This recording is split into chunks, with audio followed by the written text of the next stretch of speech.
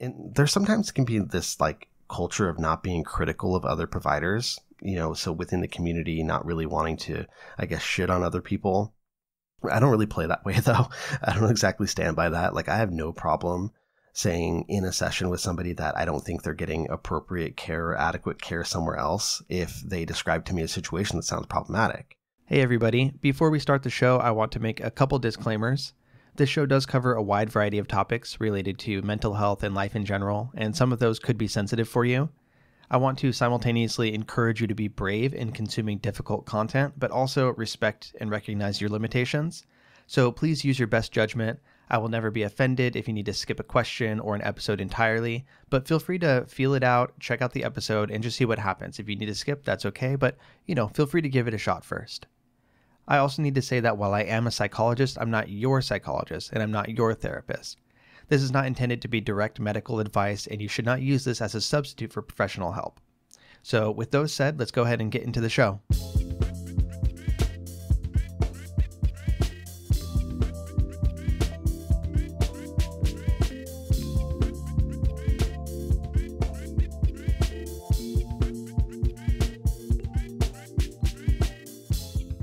All right. Hello, friends of all varieties. This is the Hardcore Self-Help Podcast, episode 367. I'm your host, Dr. Robert Duff, aka Duff the Psych. I make mental health content for real people, just like you. And today I have a question and answer. I'm just doing one question, sort of. It's a longer question, and then it has sort of two sub-questions in there. So I figured it would make, a good full episode. But yeah, just addressing one person's inquiry. If you would like to send me a question for a future episode of the show, please send me an email to duffthepsych@gmail.com or go to duffthepsych.com and use the contact form there. I've been getting lots of really good questions lately, so I'm excited for this episode and future episodes where I get to use these cool questions. You guys never cease to bring lots of variety, which is super great. And today I get to talk about something that I haven't really been able to dive into yet. So happy about that. I don't have too much to talk about up front. My Etsy shop that I mentioned a few episodes ago is still going strong. I'll put a link to it in the show notes at duffthepsych.com/episode 367. But I've been making lots of different mugs and prints and things like that. A lot of you guys on social media have seen the series of potion bottles for the different psychiatric medications. So if you want to get a mug or print with a kind of Halloween style potion bottle that says, say, Lamictal or Zoloft or something like that on it, you can get that. They're pretty fun. People are really, really liking the designs. And I've been having fun making them. I've gotten so many requests for, specific medications that like this past week, I sat down and made 16 more of them or something like that. So it's been fun. And then, hopefully you guys are taking care of yourselves. I have some fun stuff coming up this weekend. I'm going to a friend's Oktoberfest party. Some of my best friends, they do a annual Oktoberfest party here in California, and it's great. They spend weeks making sausages and schnitzel and pretzels and importing beer and the whole 9 yards. So it's going to be really fun. So I'm looking forward to getting on with the weekend. But for now, I'm happy to be here with you. Thank you for your attention, and I will stop rambling and get into the episode. So the question that I'm going to read here is a little bit on the longer side. And as I said, it has kind of multiple component questions. So I'm going to read through the whole thing and then I'll, kind of go through it. So it reads, I started listening to your podcast a few months ago after a Men's Health article about mental health mentioned your podcast. So I thought I would give it a try. I've been a loyal listener ever since then. I'm actually reading Dr. Becca Levy's book, Breaking the Aging Code, again, based on a summary of her work in Men's Health magazine. At the time I'm typing this, I'm in the middle of chapter 5, where she, the author, describes the historic bias against helping older people with mental health problems. On page 82, she says, doctors are quick to give older patients medications, which requires less effort and time to administer and tends to be cheaper in the short term than combining them with psychotherapy, although many patients would prefer also including meeting with a therapist in their treatment. And then on page 83, it says 64% of mental health providers do not accept older patients who rely on Medicare. I find this deeply troubling and discriminatory. As a man in my late 50s, I want to make sure that I get the appropriate care that I will need in the future. I never had children, so I don't have a family advocate that others have. I have two questions based on this. One, what should I consider for my own well-being as I get older? I do exercise, which includes running twice per week, weightlifting twice per week, and yoga once per week, and running anywhere from 1 to 3 obstacle course races each year. Hopefully this helps my mental as well as physical health, but is there anything beyond this in a healthy diet I should be thinking of? And 2, what can be done to help the medical community improve their practices for the aging population as a whole? I don't want to be dismissed as an old person set in his ways the way Levy talks about in her book. Thank you for considering these questions. So thank you for that. A lot of good stuff in here, and it's a good set of questions. And I appreciate you checking out the podcast based on that Men's Health article. That's why I do that stuff, in the off chance that somebody does see the resource and then checks it out and finds other information that's more applicable to them in particular. And here we are answering your question. So I appreciate you. There's a lot of things that you wrote in the kind of comments here that I want to just riff on a little bit, in addition to addressing your specific questions. And just a quick bit of context for anybody who may be new that's listening. I do a lot of different stuff within the field of psychology, and my day job that I, am doing several times a week is what's called neuropsychology.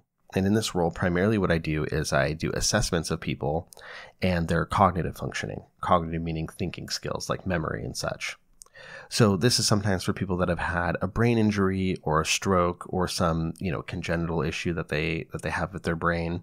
But many times it's for older adults who are wondering if they're developing dementia, or their families think they are, but they don't, different things like that. So therefore, I have a ton of exposure to the issues that you're talking about here.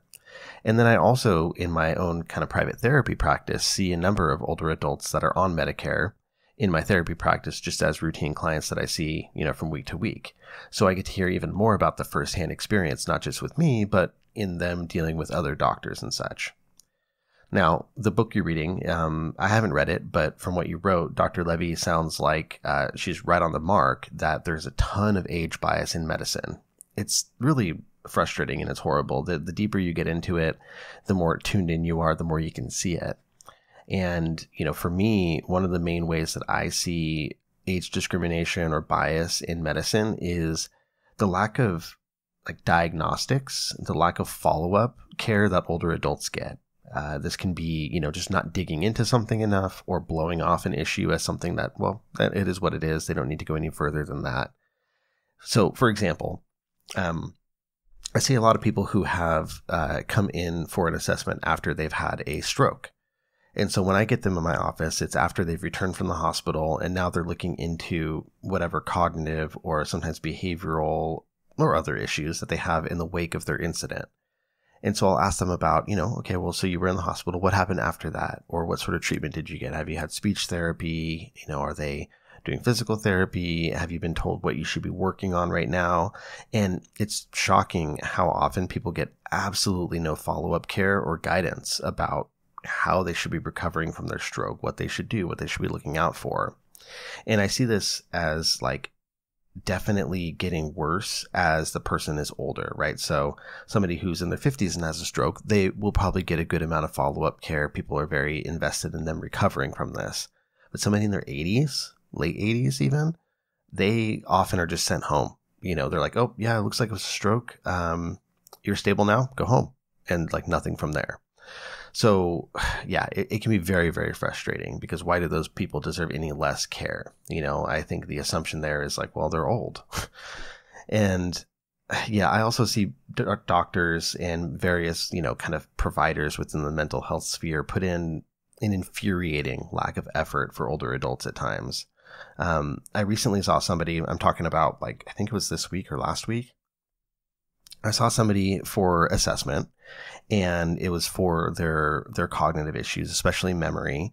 And it's something where this person, according to not just them, but according to their family or caregivers, whoever was with them, didn't have any real significant issues beyond what you would just expect for somebody's age, up until a few months ago when they had a sudden decline in functioning and started showing odd behavior. Rather than look into it, though, they saw their primary care doctor, and their doctor was just like, it looks like they probably have dementia. She's old, so yeah, it's probably just dementia, and sent them on their way. if you could see me right now, I'm gesticulating. My hands are flying in the air. That's not how it fucking works. Okay. That's not how it works.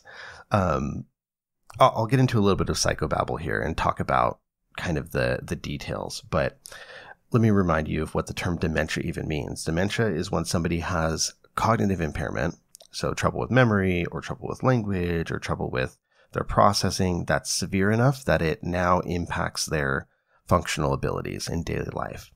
So, for example, if somebody with dementia is unable to remember to feed themselves appropriately or letting their food expire and making it dangerous for them, if they drive but they get lost and they get into dangerous situations with that, if they are unable to pay their rent because they can't remember how to write checks or forget to or think they already did, things of that sort. That's when you would consider somebody to have dementia rather than normal functioning or even mild impairment. So, that's kind of the umbrella. And then generally speaking, there are two broad categories for dementia conditions. Some conditions are considered progressive and some are not progressive or non-progressive. Progressive conditions are kind of what it sounds like, right? They progress over time. So these are the ones that are typically degenerative in nature. The brain actually breaks down bit by bit in some sort of way over time. So the most common example of this would be Alzheimer's disease. And then, of course, there are other diseases like Parkinson's disease or Lewy body disease that also have a progression that are involved with them. But, somebody with Alzheimer's would start off with just very mild symptoms, like kind of senior moments, little bits of forgetfulness. And then they progress over time, over the years until they get to the point where they have severe impairment and are basically completely dependent on other people. So with progressive conditions and these degenerative conditions like Alzheimer's, there's honestly less that we can do about it. Unfortunately, we don't have an effective treatment for Alzheimer's disease. So when we see that somebody has Alzheimer's, I still think it's very important not to write them off entirely, but also, recognize that there's not as much that you can do aside from ensuring safety, planning for the future, and really working with the family to ensure those things.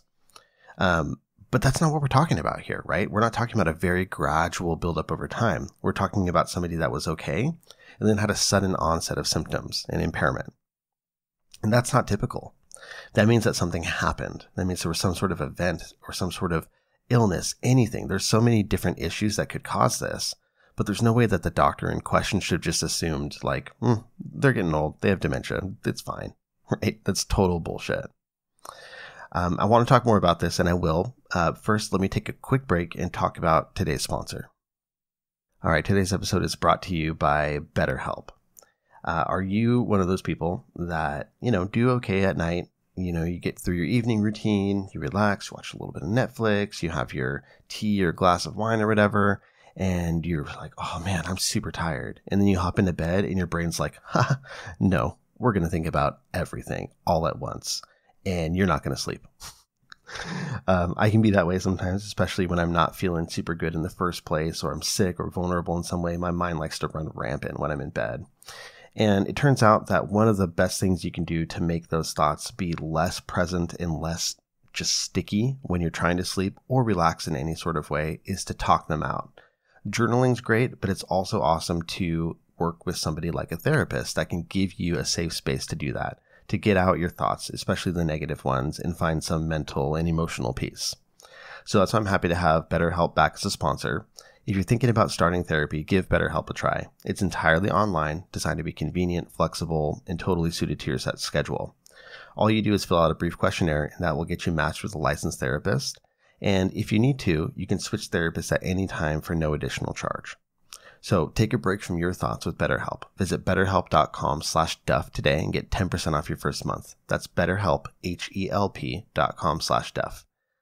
Okay, so I was talking about how there are many different things that can cause that sudden impairment, but that it's worth looking into because the patient that I'm talking about could have had, say, a urinary tract infection. A lot of older adults don't realize this because their doctors never talk about it, but UTIs in older adults can cause what we call delirium, which is a temporary state, right? So you have delirium that leads to confusion, sometimes agitation or strange delusional beliefs. It can cause memory problems, communication problems, all sorts of things, but it's temporary because there's an infection in the body and an infection that requires treatment. Or the person could have had a stroke, as we've talked about here. There could have been a severe vitamin deficiency or a medication interaction that's causing the issues. So many different things. Some of those are quite treatable. Some of them, less so. A stroke, you can recover from it, but there's nothing that, is like the obvious thing to just change immediately. But if there's a vitamin deficiency or an infection of some kind that can be treated, yeah, we want to know that. But no, in this case, they're old, they're getting dementia, just let them be, which, yeah, as you can see, pisses me off. Obviously, it's a point of personal frustration, so I'm glad that you wrote in.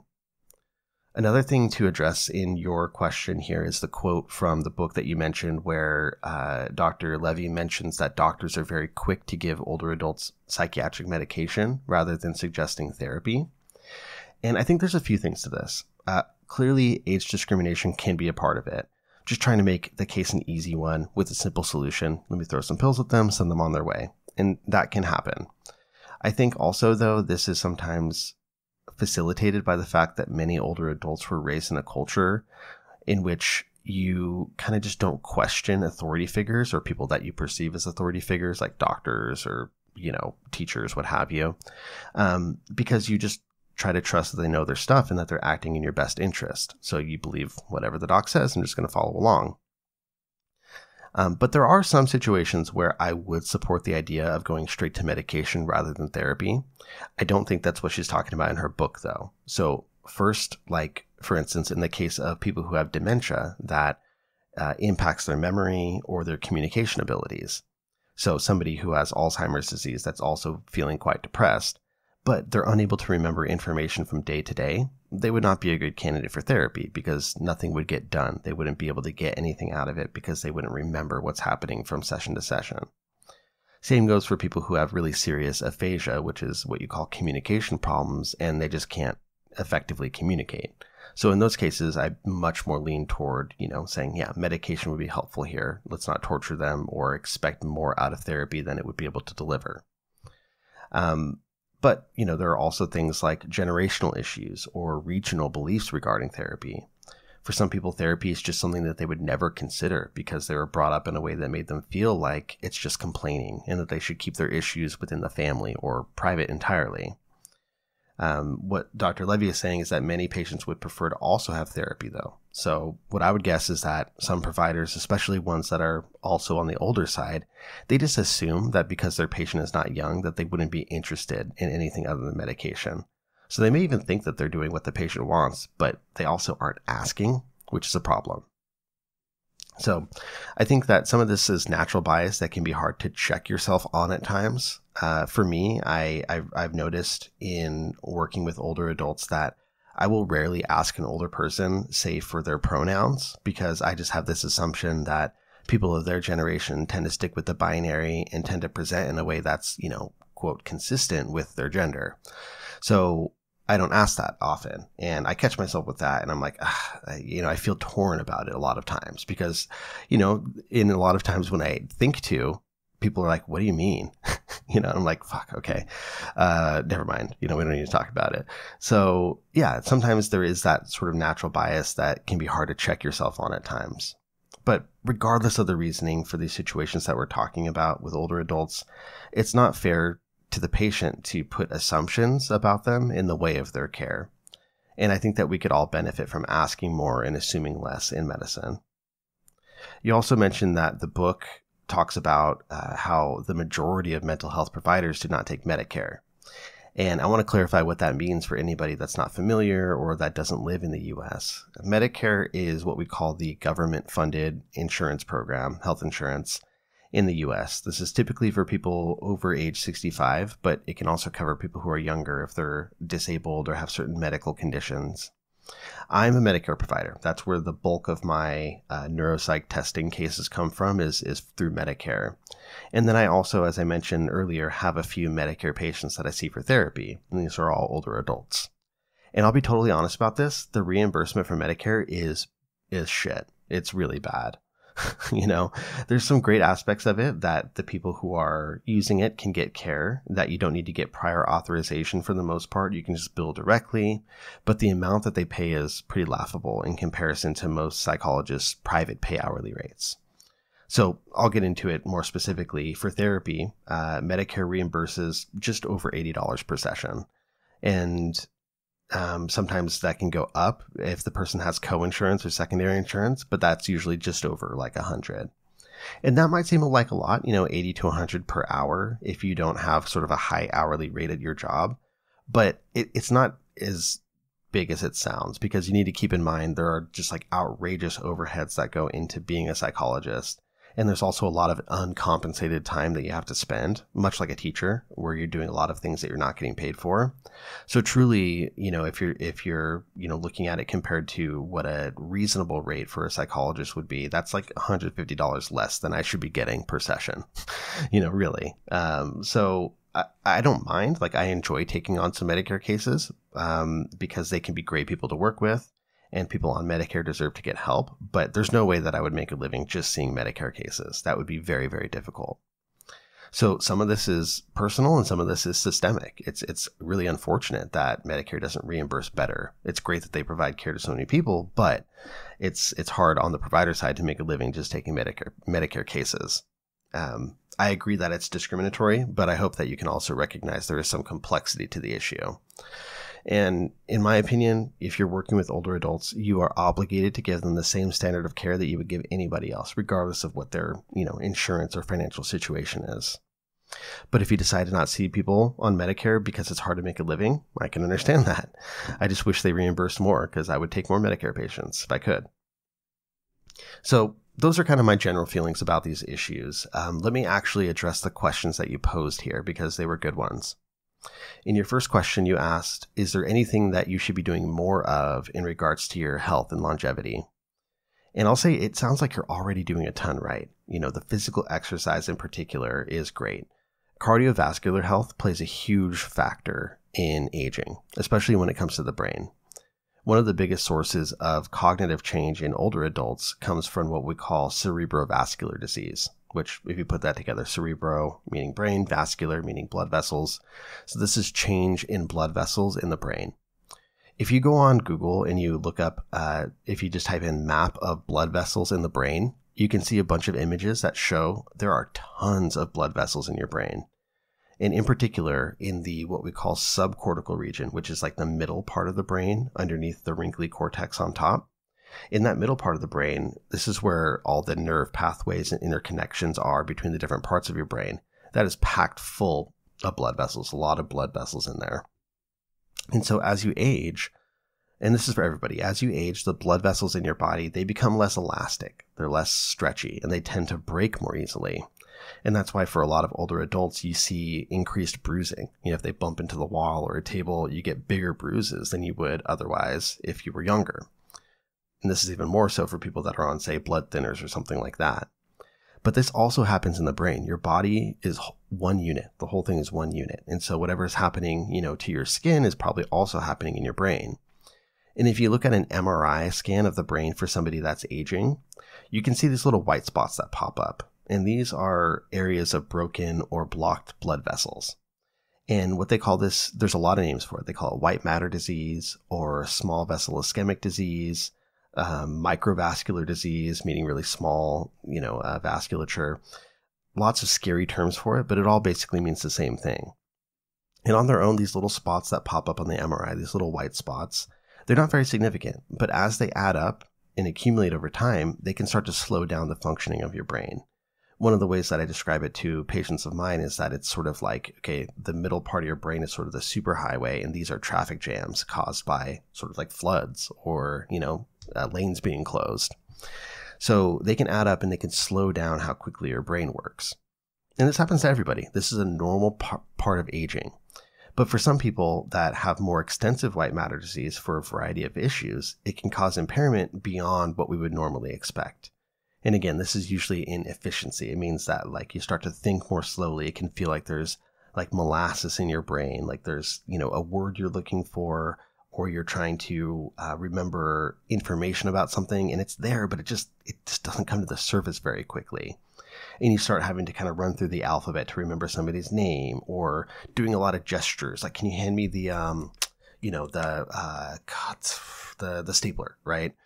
And so it can slow things down. And some of that is normal, but for some people it's accelerated and you have more of that than you would expect.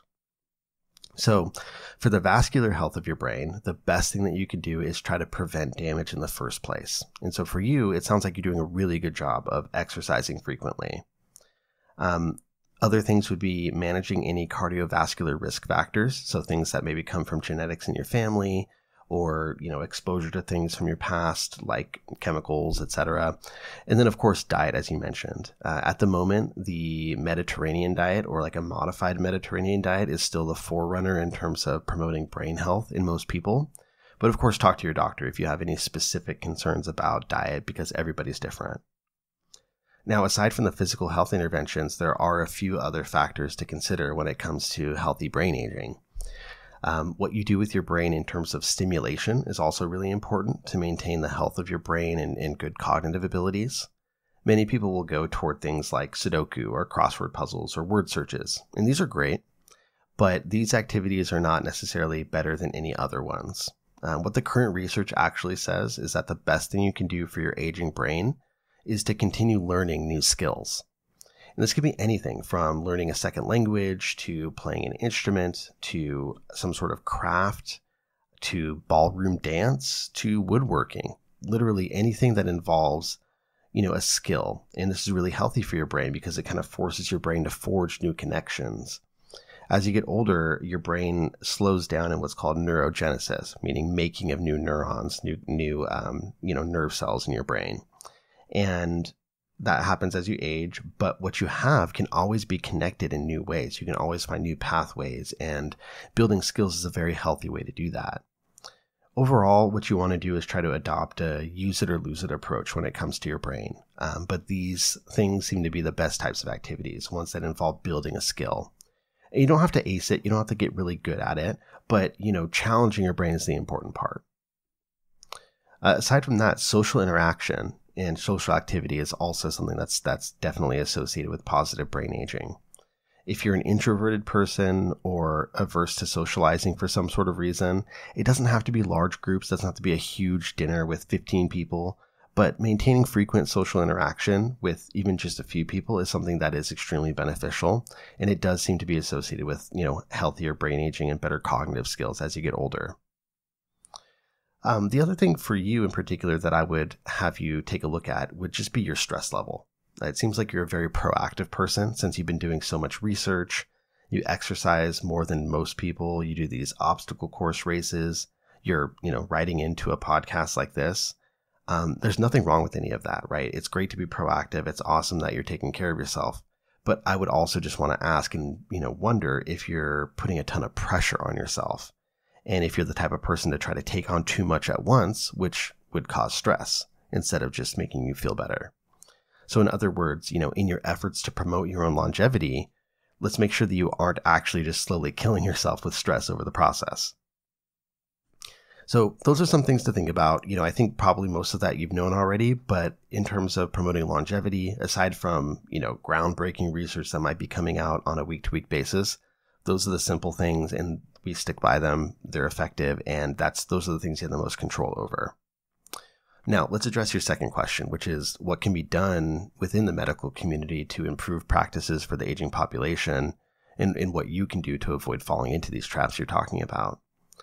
For me as a provider, one of the things that I try to do is simply give really good care to people that are older, because that models for them as the patient an example of what they can expect or what they should expect from their other providers. So, people are often very impressed. They're like, wow, you really are able to spend a lot of time with us. Like let's say the psychiatrist or neurologist or primary care doctor is in and out, and, they have somebody typing on a computer next to them, or they don't even look at them when they're talking. And so actually spending an hour going through the history and talking with them and hearing them out and reflecting things back to them, they're like, wow, that's really helpful. Thank you for that. And, so modeling that hopefully helps them improve their standard of what they can expect. And there sometimes can be this culture of not being critical of other providers, so within the community, not really wanting to, shit on other people. I don't really play that way though.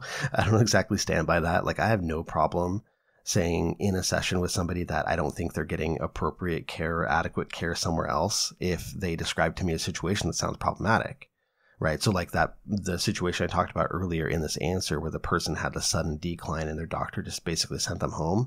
I was like, ooh, no, I think that you're probably not getting a good standard of care with that provider. That would not really be appropriate in my opinion. So, in situations like that, I'll encourage people to get second opinions or push harder for a given topic with their providers if necessary. I've even gone as far as to I saw somebody last week, I think, where their family, I just happened to see them on the day that their family member was there and they were going to their primary care doctor right after. And I was like, here, let me handwrite you a note to take with you to the doctor to look into certain things. Like, this is what I think should be looked into. So, I'm not afraid to mix it up a little bit in that regard. And so that's how I kind of take a little bit of personal responsibility for this type of issue. For individuals like yourself on the patient side, I think one of the most important things that you can do is also to make sure that you're doing your research and to push back on providers if you don't think that you're getting fully appropriate care and to advocate for yourself. Of course, I'm not telling you to be blindly critical or mean to your providers or, kind of boss them around. But if you feel like they're not looking as deeply into something as you would like them to, feel free to push back and ask that they do a bit more. And if they're not willing to, go get a second opinion. What could this look like in practice, right? So let's say that you wanted to get a brain scan, like an MRI, because you're concerned about cognitive changes that you're experiencing. And the doctor says, oh, you're still young. You don't need to worry about that yet. You could say something to the effect of, I understand, but I have noticed changes and I've been concerned. And I'd like to at least establish a baseline so that future scans can be, compared to this. It could be a point of comparison. Is this something that you would be willing to help me out with? And I think that would be a good way to, kind of push back in a way that's still respectful, but saying, hey, no, let's look into this a bit. There are certainly insurance issues that can come up where, insurance may not want to cover a certain procedure at a given age. But even with that, I would just push your doctor to be frank with you. Be like, is this an insurance thing? Is that why you don't want to do this? What's the reasoning here? Ask them to kind of explain a bit and ask them to be honest if there's anything like that. And if that's the case, maybe you could work it out. Maybe you could talk to your insurance company, or maybe you can ask them to advocate on your behalf. Lots of different situations that could potentially happen here. I would also encourage anybody, but especially people that are, 50 and older, to be careful about sticking with one provider for a very, very long time, simply because you always have and they're comfortable. Sometimes you can find a really good doctor and there's no reason that you should switch from them. But there are other times where people stick with the doctor for way too long just because it's what they've always done. And they end up getting subpar care because maybe the doctor is not just up to snuff for doctors these days. Or sometimes when you work with somebody for a very long time, you kind of get blind spots. They've just known you forever and they don't really see things the way that a fresher doctor would. A lot of feedback that I've gotten from my older patients recently has been that they're benefiting from getting younger doctors who seem to be less stuck in their ways and less jaded about the field. This is obviously a generalization, but it's something to consider. Not all medical providers are created equal. And if you don't get a good feeling from a medical provider that you have, you're well within your rights to look elsewhere. One other sticking point for a lot of older adults is that they tend to be more private about their medical and mental health. And that's understandable. We've talked about this generationally. It's not always appropriate, or wasn't always appropriate, to discuss things of a personal nature. But I would say that, being a little bit more open can be helpful, especially with family and close friends, because if you keep things from them, you might be missing things that others would pick up on, from a more detached third-person perspective that you may not be able to see. So I would encourage you and others to just, run things by people, the care that you're getting, the treatments that you're getting, things your doctors have said. You can always bring in a loved one with you to an appointment if you need, but, running this by people that you trust, that are close to you, and then you can consider any opinions that they have and balance those with what you feel and what you know already. Lastly, if you have, very serious concerns about the way a doctor may be discriminating based on age or just trying to take an easy route for treatment, don't be afraid to speak up. Aside from addressing things directly with the doctor, you can also make a complaint. If they're in a healthcare network or a larger clinic, you can make a complaint to the clinic director. You could write a review on Yelp or a similar website so that other people know. You could even make a complaint to their licensing board if it's really that serious. So there are options there. But overall, I think that you are on a very good path. I would ask to just make sure that you're finding a good balance in your life, not letting the stress about aging paradoxically cause you to age more quickly. And I think you'll be in great shape. And if you find personally that you're passionate about this topic, feel free to find your own ways to make a difference as well. Like it could be that, you just talk to people in your life that you encounter that are older adults and, help them advocate, or you maybe even get involved if there are organizations locally or regionally that promote wellness and healthy aging.